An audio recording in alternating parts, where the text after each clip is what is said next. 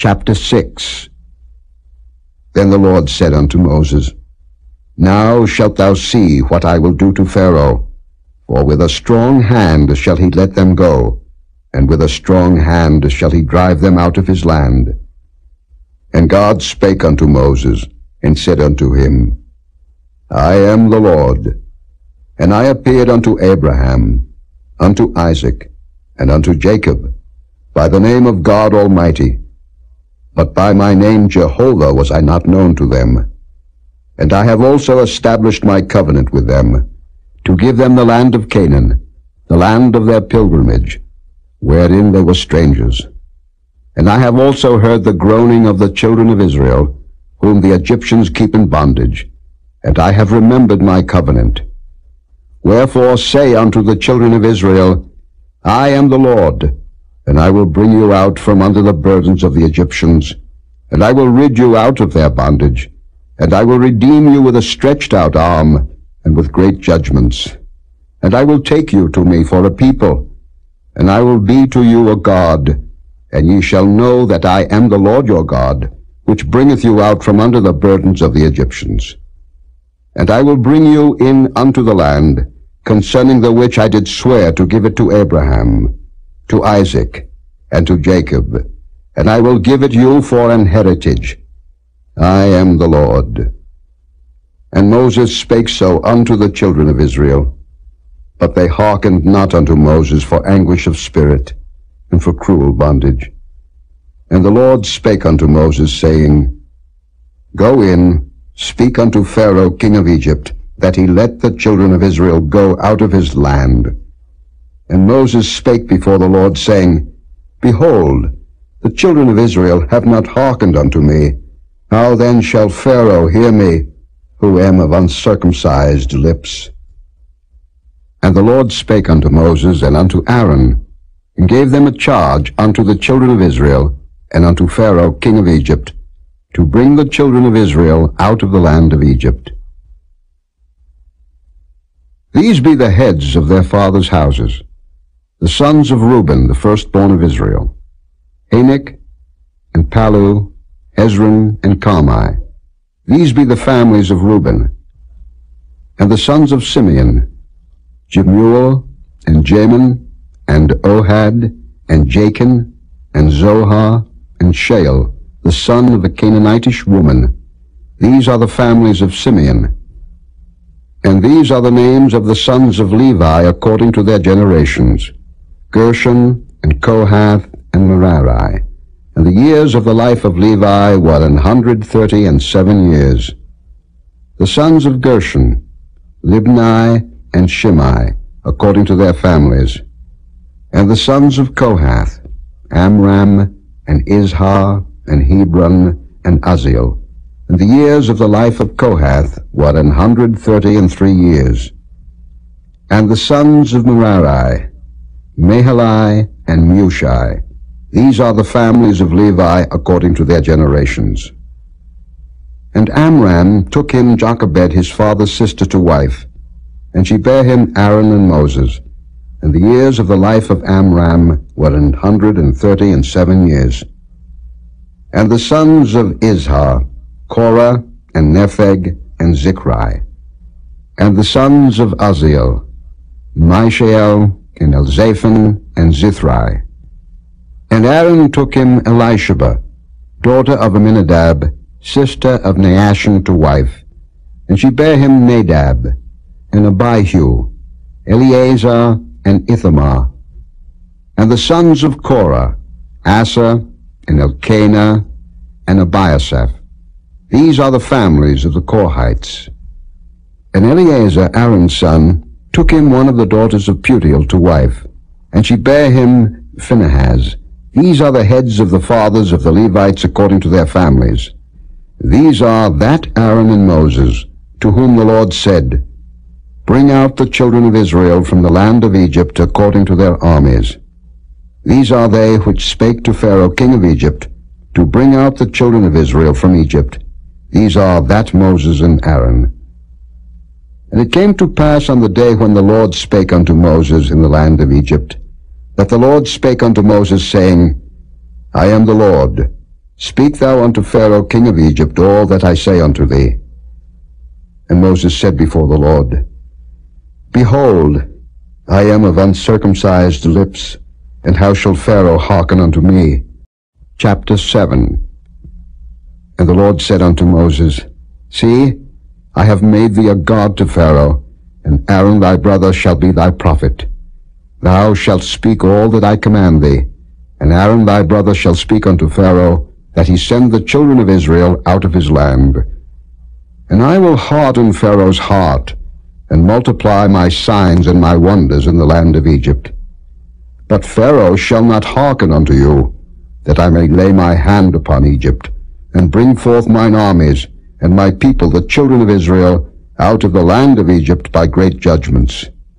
And the Egyptians shall know that I am the Lord, when I stretch forth mine hand upon Egypt, and bring out the children of Israel from among them. And Moses and Aaron did as the Lord commanded them, so did they. And Moses was 80 years old, and Aaron 83 years old, when they spake unto Pharaoh. And the Lord spake unto Moses and unto Aaron, saying, When Pharaoh shall speak unto you, saying, Show a miracle for you, then thou shalt say unto Aaron, Take thy rod, and cast it before Pharaoh, and it shall become a serpent. And Moses and Aaron went in unto Pharaoh, and they did so as the Lord had commanded. And Aaron cast down his rod before Pharaoh, and before his servants, and it became a serpent. Then Pharaoh also called the wise men and the sorcerers. Now the magicians of Egypt, they also did in like manner with their enchantments. For they cast down every man his rod, and they became serpents. But Aaron's rod swallowed up their rods. And he hardened Pharaoh's heart, that he hearkened not unto them, as the Lord had said. And the Lord said unto Moses, Pharaoh's heart is hardened. He refuseth to let the people go. Get thee unto Pharaoh in the morning. Lo, he goeth out unto the water, and thou shalt stand by the river's brink against he come, and the rod which was turned to a serpent shalt thou take in thine hand, and thou shalt say unto him, The Lord God of the Hebrews hath sent me unto thee, saying, Let my people go, that they may serve me in the wilderness. And behold, hitherto thou wouldest not hear. Thus saith the Lord, In this thou shalt know that I am the Lord. Behold, I will smite with the rod that is in mine hand upon the waters which are in the river, and they shall be turned to blood. And the fish that is in the river shall die, and the river shall stink, and the Egyptians shall loathe to drink of the water of the river. And the Lord spake unto Moses, Say unto Aaron, Take thy rod, and stretch out thine hand upon the waters of Egypt, upon their streams, upon their rivers, and upon their ponds, and upon all their pools of water, that they may become blood, and that there may be blood throughout all the land of Egypt, both in vessels of wood and in vessels of stone. And Moses and Aaron did so, as the Lord commanded, and he lifted up the rod, and smote the waters that were in the river, in the sight of Pharaoh, and in the sight of his servants, and all the waters that were in the river were turned to blood. And the fish that was in the river died, and the river stank, and the Egyptians could not drink of the water of the river, and there was blood throughout all the land of Egypt. And the magicians of Egypt did so with their enchantments. And Pharaoh's heart was hardened, neither did he hearken unto them, as the Lord had said. And Pharaoh turned and went into his house, neither did he set his heart to this also. And all the Egyptians digged round about the river for water to drink, for they could not drink of the water of the river. And 7 days were fulfilled, after that the Lord had smitten the river. Chapter 8. And the Lord spake unto Moses, Go unto Pharaoh, and say unto him, Thus saith the Lord, Let my people go, that they may serve me. And if thou refuse to let them go, behold, I will smite all thy borders with frogs. And the river shall bring forth frogs abundantly, which shall go up and come into thine house, and into thy bedchamber, and upon thy bed, and into the house of thy servants, and upon thy people, and into thine ovens, and into thy kneading troughs. And the frog shall come up both on thee, and upon thy people, and upon all thy servants. And the Lord spake unto Moses, Say unto Aaron, Stretch forth thine hand with thy rod over the streams, over the rivers, and over the ponds, and cause frogs to come up upon the land of Egypt. And Aaron stretched out his hand over the waters of Egypt, and the frogs came up, and covered the land of Egypt. And the magicians did so with their enchantments, and brought up frogs upon the land of Egypt. Then Pharaoh called for Moses and Aaron, and said, Entreat the Lord, that he may take away the frogs from me, and from my people, and I will let the people go, that they may do sacrifice unto the Lord. And Moses said unto Pharaoh, Glory over me, when shall I entreat for thee, and for thy servants, and for thy people, to destroy the frogs from thee and thy houses, that they may remain in the river only? And he said, Tomorrow. And he said, Be it according to thy word, that thou mayest know that there is none like unto the Lord our God. And the frogs shall depart from thee, and from thy houses, and from thy servants, and from thy people. They shall remain in the river only. And Moses and Aaron went out from Pharaoh, and Moses cried unto the Lord because of the frogs which he had brought against Pharaoh. And the Lord did according to the word of Moses, and the frogs died out of the houses, out of the villages, and out of the fields. And they gathered them together upon heaps, and the land stank. But when Pharaoh saw that there was respite, he hardened his heart, and hearkened not unto them, as the Lord had said. And the Lord said unto Moses, Say unto Aaron, Stretch out thy rod, and smite the dust of the land, that it may become lice throughout all the land of Egypt. And they did so, for Aaron stretched out his hand with his rod, and smote the dust of the earth, and it became lice in man and in beast. All the dust of the land became lice throughout all the land of Egypt. And the magicians did so with their enchantments to bring forth lice, but they could not, so there were lice upon man and upon beast.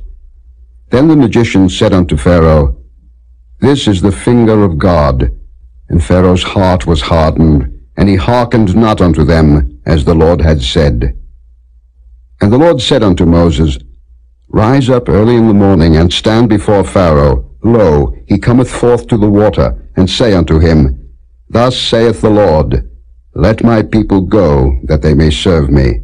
Else, if thou wilt not let my people go, behold, I will send swarms of flies upon thee, and upon thy servants, and upon thy people, and into thy houses, and the houses of the Egyptians shall be full of swarms of flies, and also the ground whereon they are. And I will sever in that day the land of Goshen, in which my people dwell, that no swarms of flies shall be there, to the end thou mayest know that I am the Lord in the midst of the earth. And I will put a division between my people and thy people. Tomorrow shall this sign be. And the Lord did so, and there came a grievous swarm of flies into the house of Pharaoh, and into his servants' houses, and into all the land of Egypt. The land was corrupted by reason of the swarm of flies. And Pharaoh called for Moses and for Aaron, and said, Go ye, sacrifice to your God in the land. And Moses said, It is not meet so to do, for we shall sacrifice the abomination of the Egyptians to the Lord our God. Lo, shall we sacrifice the abomination of the Egyptians before their eyes? And will they not stone us? We will go 3 days' journey into the wilderness, and sacrifice to the Lord our God, as he shall command us. And Pharaoh said, I will let you go, that ye may sacrifice to the Lord your God in the wilderness. Only ye shall not go very far away. Entreat for me. And Moses said, Behold, I go out from thee, and I will entreat the Lord that the swarms of flies may depart from Pharaoh, from his servants, and from his people tomorrow. But let not Pharaoh deal deceitfully any more in not letting the people go to sacrifice to the Lord. And Moses went out from Pharaoh, and entreated the Lord. And the Lord did according to the word of Moses, and he removed the swarms of flies from Pharaoh, from his servants, and from his people. There remained not one. And Pharaoh hardened his heart at this time also, neither would he let the people go. Chapter 9. Then the Lord said unto Moses, Go in unto Pharaoh, and tell him, Thus saith the Lord God of the Hebrews, Let my people go, that they may serve me. For if thou refuse to let them go, and wilt hold them still, behold, the hand of the Lord is upon thy cattle, which is in the field, upon the horses, upon the asses, upon the camels, upon the oxen, and upon the sheep. There shall be a very grievous murrain. And the Lord shall sever between the cattle of Israel and the cattle of Egypt, and there shall nothing die of all that is the children's of Israel. And the Lord appointed a set time, saying, Tomorrow the Lord shall do this thing in the land. And the Lord did that thing on the morrow, and all the cattle of Egypt died, but of the cattle of the children of Israel died not one. And Pharaoh sent, and behold, there was not one of the cattle of the Israelites dead. And the heart of Pharaoh was hardened, and he did not let the people go. And the Lord said unto Moses and unto Aaron, Take to you handfuls of ashes of the furnace, and let Moses sprinkle it toward the heaven in the sight of Pharaoh. And it shall become small dust in all the land of Egypt, and shall be a boil breaking forth with blains upon man and upon beast, throughout all the land of Egypt. And they took ashes of the furnace, and stood before Pharaoh, and Moses sprinkled it up toward heaven, and it became a boil breaking forth with blains upon man and upon beast.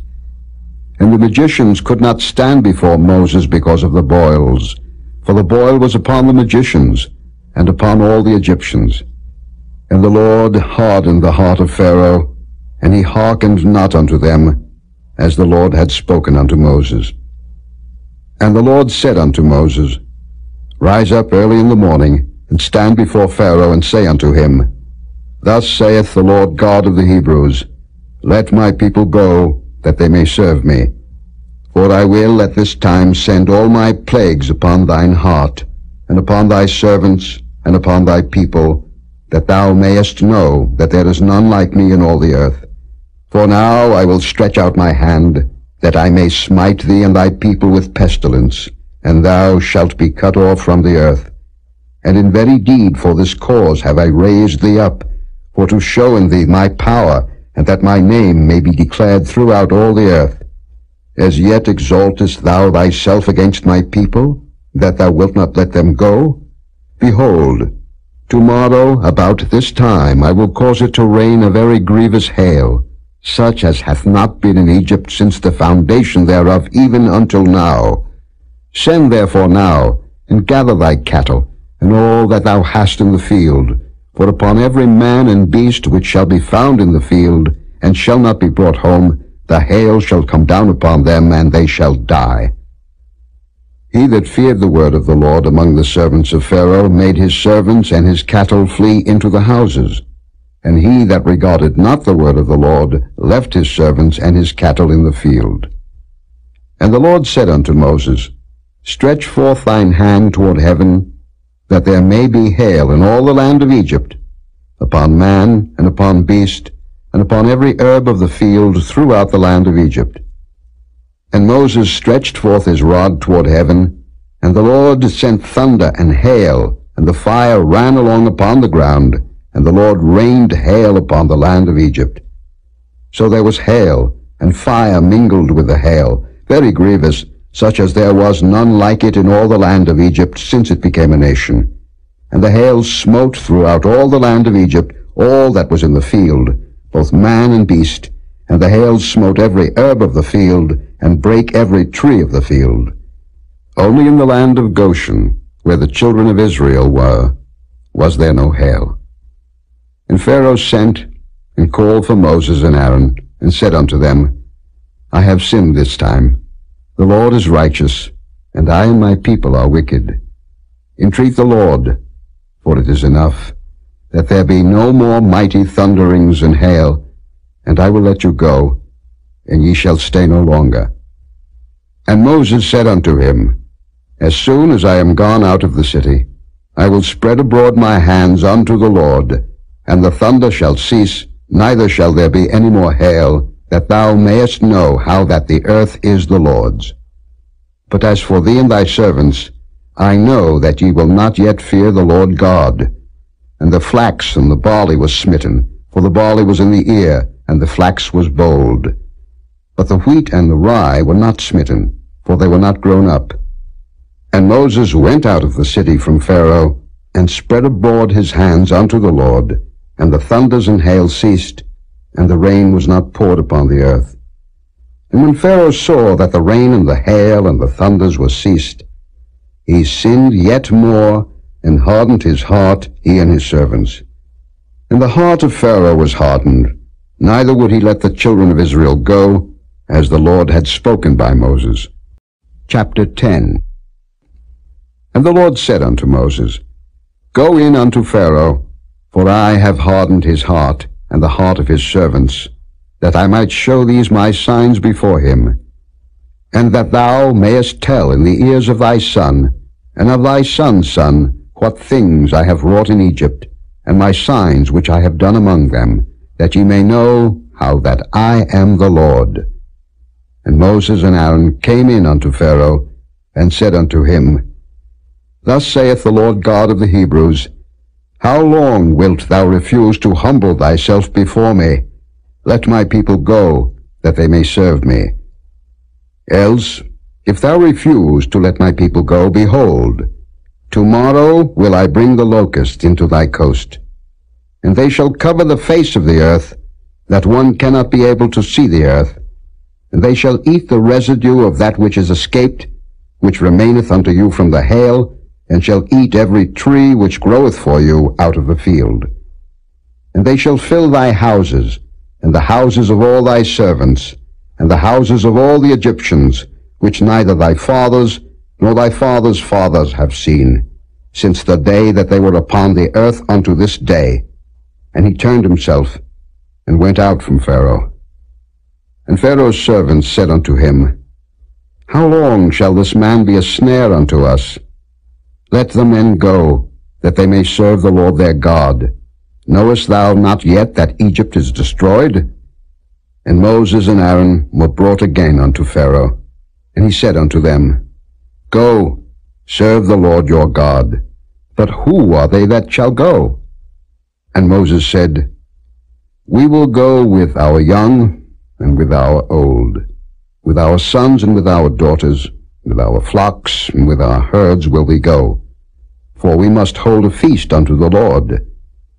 And he said unto them, Let the Lord be so with you, as I will let you go. And your little ones, look to it, for evil is before you. Not so. Go now, ye that are men, and serve the Lord, for that ye did desire. And they were driven out from Pharaoh's presence. And the Lord said unto Moses, Stretch out thine hand over the land of Egypt for the locusts, that they may come up upon the land of Egypt, and eat every herb of the land, even all that the hail hath left. And Moses stretched forth his rod over the land of Egypt, and the Lord brought an east wind upon the land all that day and all that night. And when it was morning, the east wind brought the locusts. And the locusts went up over all the land of Egypt, and rested in all the coasts of Egypt. Very grievous were they. Before them there were no such locusts as they, neither after them shall be such. For they covered the face of the whole earth, so that the land was darkened. And they did eat every herb of the land, and all the fruit of the trees which the hail had left. And there remained not any green thing in the trees, or in the herbs of the field, through all the land of Egypt. Then Pharaoh called for Moses and Aaron in haste, and he said, I have sinned against the Lord your God, and against you. Now therefore forgive, I pray thee, my sin only this once, and entreat the Lord your God, that he may take away from me this death only. And he went out from Pharaoh, and entreated the Lord. And the Lord turned a mighty strong west wind, which took away the locusts, and cast them into the Red Sea. There remained not one locust in all the coasts of Egypt. But the Lord hardened Pharaoh's heart, so that he would not let the children of Israel go. And the Lord said unto Moses, Stretch out thine hand toward heaven, that there may be darkness over the land of Egypt, even darkness which may be felt. And Moses stretched forth his hand toward heaven, and there was a thick darkness in all the land of Egypt 3 days. They saw not one another, neither rose any from his place for 3 days, but all the children of Israel had light in their dwellings. And Pharaoh called unto Moses and said, Go ye, serve the Lord. Only let your flocks and your herds be stayed. Let your little ones also go with you. And Moses said, Thou must give us also sacrifices and burnt offerings, that we may sacrifice unto the Lord our God. Our cattle also shall go with us. There shall not an hoof be left behind, for thereof must we take to serve the Lord our God. And we know not with what we must serve the Lord, until we come thither. But the Lord hardened Pharaoh's heart, and he would not let them go. And Pharaoh said unto him, Get thee from me, take heed to thyself, see my face no more, for in that day thou seest my face, thou shalt die. And Moses said, Thou hast spoken well, I will see thy face again no more.